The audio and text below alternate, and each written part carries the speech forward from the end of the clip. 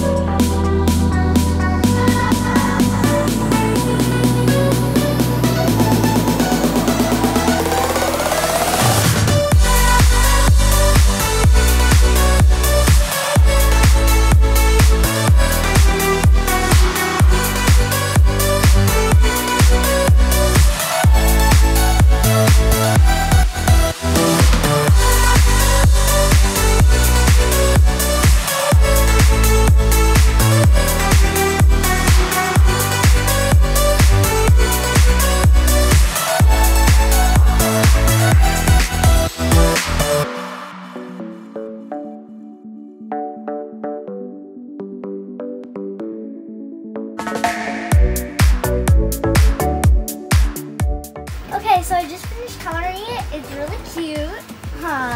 It smells a little big, but that's it. You may not remember all the steps, so I'm going to sing you a song while coloring it so that you remember it. Once there was a man who had no arms. He got stung by bees and fell in a pond.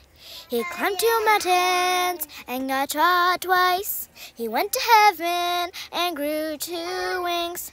Now you have a dog.